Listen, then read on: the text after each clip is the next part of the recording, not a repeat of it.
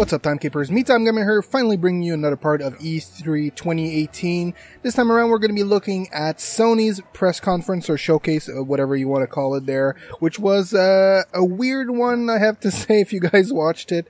It wasn't what I was expecting, especially, we'll get into it a bit there, but if this is your first time watching one of my E3 coverages, this time, basically what I'm doing is I'm going over my favorite announcements of the showcase conference or briefing or whatever it is. If you've watched the other ones already, thank you.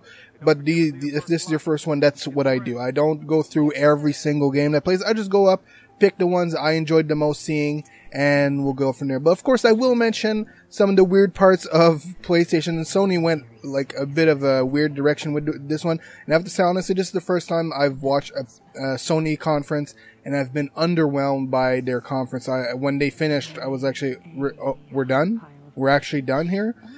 Which was really weird, and I'm not disappointed, but I was expecting a bit more from Sony. Since they are a big company, I was expecting a bit more pizzazz, a bit more. I don't feel like they gave all they had, but who knows? They might be keeping some for the Sony event, the PlayStation event in December usually. So we'll have to see more from there when that happens. So we'll just drop into the first game that they showed. They pretty much started off with the guy playing the banjo, which was good, but at the same time pretty weird, especially that when they were done showing Last of Us 2, they just cut to a 10-minute pause for some weird reason, which really just, from every account I saw, pretty much broke the feeling of that showcase altogether. Even me, I was like, okay, that was really weird, and I knew when they started the break, I was like, this is where the mistake started. Right from here, you can pinpoint it right on the map where it started.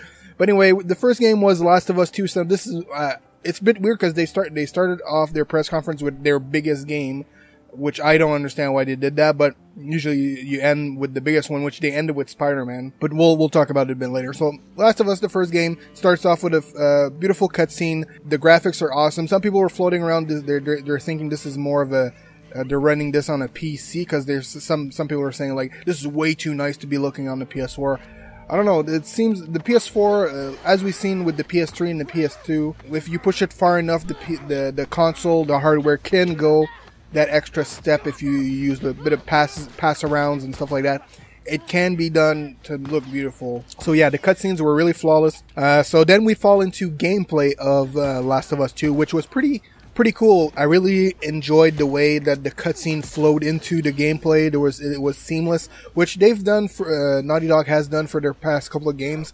The Uncharted, the Thieves End had pretty much the same thing. It looked pretty decent. It's pretty much flawless, I have to say.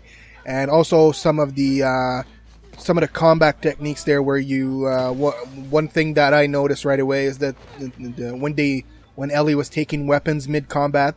That's one thing I really noticed right away, when she was fighting, punching, and then just take the person's weapon, sort of almost like a Hitman or John Wick kind of thing going on there.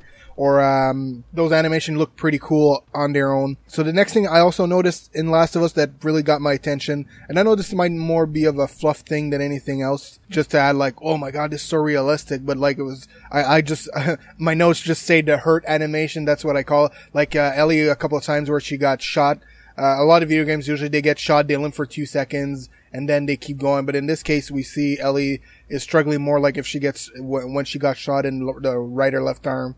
She's holding that arm for a bit more time. There's one part where she gets shot, she gets hit by an arrow, and she actually had to, lie down, take the arrow out on her own, whatever's left of the arrow, which was pretty cool, because a lot of the other games, it just stays there, and then it's just disappears after a while. In this case, it's pretty cool that she has to take it out. I don't know if you have to do that every time in the game. We're going to have to see. It would be kind of annoying in doing it every single time, but we're definitely going to have to see once the game comes out. So this Last of Us 2 is definitely something I can't wait to see. Alright, so the next game we're going to jump in is Ghost of Tsushima. I hope I'm saying that name right.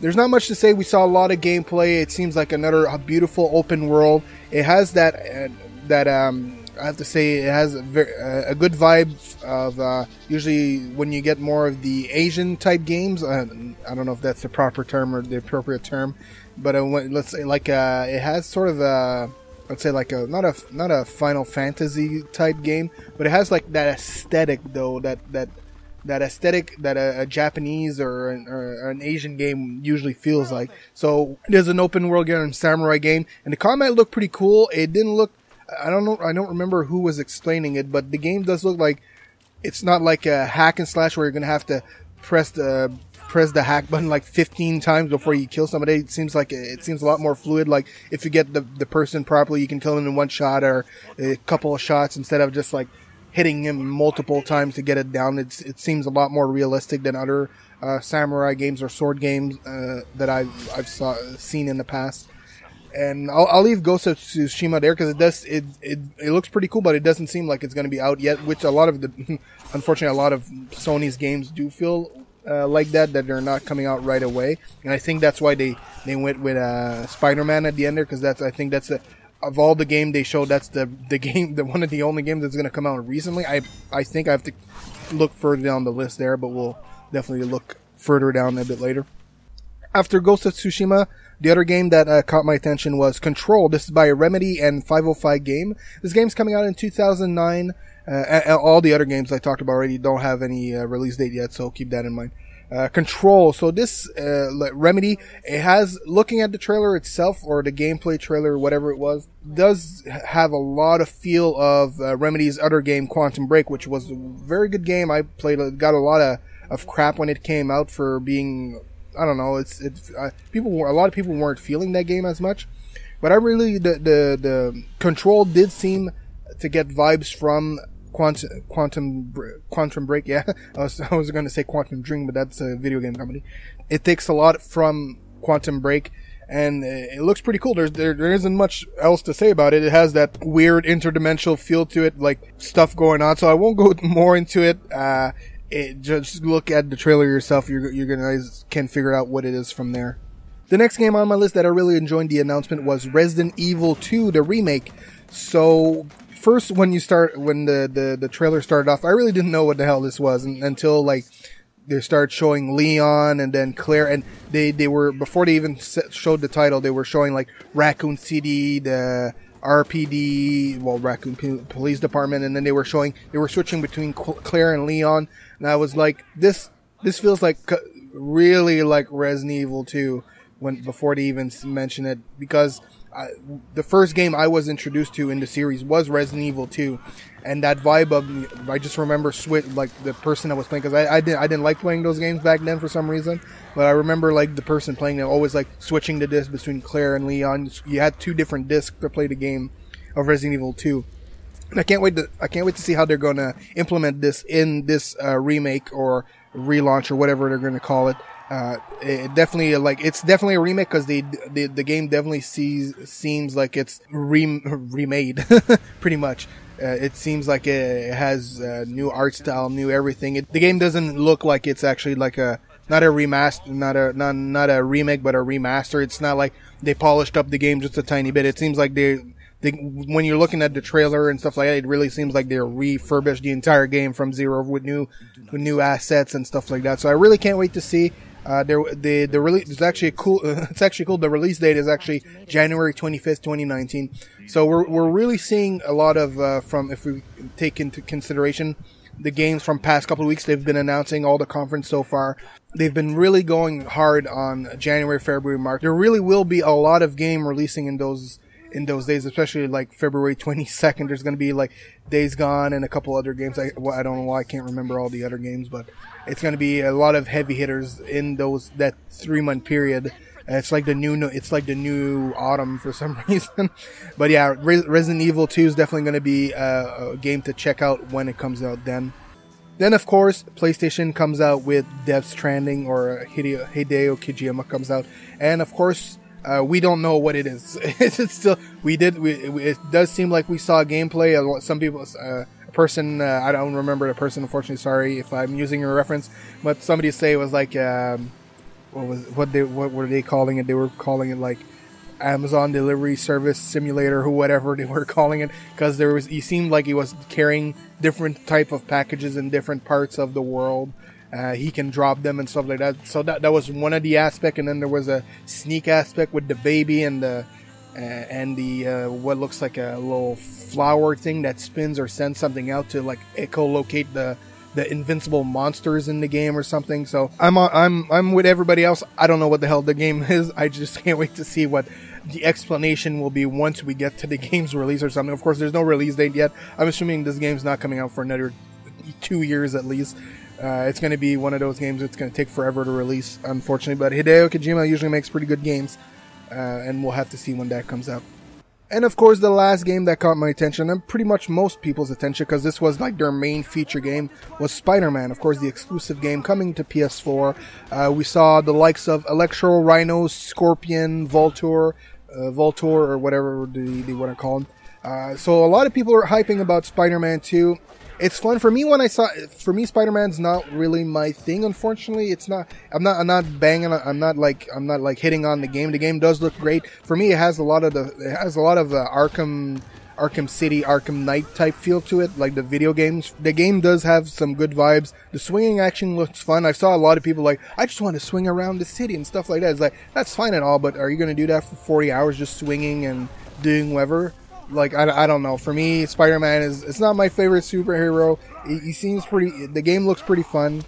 There's a lot of, what they were showing from the gameplay, a lot of cool motions going on, but a lot of things look, I don't know, it seems like it was guiding the player a lot. I know it has to at some point, but when you're chasing, one point in the trailer, you're chasing Electro, and he's going up sort of the silo of some kind, and you don't really have control of Spider-Man, or you seem like you're just going up the wall and you have to move out of the way of certain thing. It seems a lot scripted. You can't really like do whatever you want in those sections. What it seems from the trailer, the gameplay trailer. So I won't hit on it too much. It does seem really good. I'm just sad that Sony for some reason decided to end on that, because I don't think it was really like their pop game at the end. I think they should have ended with Last of Us. That would have been the more logical thing, because Last of Us had that pop, but they decided to the expression of blow their load early at the beginning for some. Sorry for using the expression, but that's what it is. It's just like they just went out all at the beginning, and then I felt like the conference was like pretty lower than Last of Us after that. And of course they didn't show Days Gone, which I find really weird. A lot of people are saying the game might be overhyped more than what it needs to be. It's not as good as some people are saying. Of course, I'm still gonna buy it, because that's one game I've been looking at, because I really enjoy zombie games. I'm one of those guys that enjoys zombie games, any form of them. If you can do it originally, well, not originally, but if you can put a nice spin on it and make me feel like I'm going to be scared to play a zombie game, for me that's a win-win. Or a survival game, those for me are usually a win-win. And yeah, we'll have from there. That's the end of the conference pretty much. I enjoyed the conference. I felt like Sony could have done a bit more, a little less of music. I know they were trying to go for a flow of some kind, like immerse everybody, but I do feel like compared to the Xbox press conference, I do feel like it was less interesting. If we go with the beats per minute, like how many games per minute we're getting, Xbox definitely smashed it out for sure, because they had so many games. Of course, granted, they didn't have, like, they were showing a lot of console exclusive, console launch exclusive, or they only had literally around 4 or 5 games exclusive to the Xbox that you can only get on Xbox. The rest were launch exclusive, or you can get it on the PC, or it's like all those things. A lot, or there was just we got the biggest announcement. So exclusive wise, PS4 has it. Unfortunately, it sucks that the Sony conference was a bit like, and I'm a Sony fanboy. I'm Sony first all the way, and I'm able to admit that the conference was not the best. Exclusive, PlayStation sure has it. We still have like. The unfortunate thing with PlayStation is for the last couple of years, it's always like, okay, you're showing us a lot of games, you're showing us cool exclusive games, but we're not getting anything. You're not giving us anything. You're out of the 5 games new exclusive you're showing, only 1 you have a release date on, which kind of sucks. But unfortunately, we're gonna have to live with that. Xbox, on the other hand, you have like 3 or 4 exclusive, and most of them have like, you have Forza, Gears, Halo, and Crackdown all had announcement dates. Not announcement. Well, some of them had announcement date, but that's their big exclusive. And I have to say, Sony's exclusive interests me way more. It's more of my genre of games. But what you're seeing is PlayStation did not have that pop. They didn't have that, like, that beat, that game. They were more like long, and I enjoy long gameplay trailers. It's just I felt like there was too much of it. It was just too spread out. There was not a lot of games. Unfortunately, unfortunately for me, they just come a bit under Xbox on this one. I did feel underwhelmed, but I still enjoyed the press conference. It still had a lot of cool games. These are the games I'm interested in compared to the Xbox games. I don't know what else to say on that. Hopefully you guys enjoyed the press conference. If you watched it, definitely go watch it if you haven't. It's definitely worth the watch. And hopefully you guys enjoyed. Hit that like button, subscribe to the channel. Tell me in the comments below what you thought of Sony's press conference. Am I right? Am I wrong? I don't know. Just tell me in the comments and we'll talk about it there. Of course, always stay positive. Well, positive. Always stay nice when you leave a comment. Of course, always stay in relative civil way. Don't just be, you're fucking stupid. I delete those right away. Don't even worry about it. Follow me everywhere, MeTimeGamer, Twitter, Twitch, Facebook, Instagram, and right here, youtube.com/MeTimeGamer, where I post a new video almost every day of the week, Monday to Friday, 3 p.m. Eastern Time. I've been taking a couple of days off here and there because I'm trying to recover some of my sleep there, but anyway, that's not here or there. Thank you so much, guys, for watching, and I will see you in the next video. Keep on keeping on.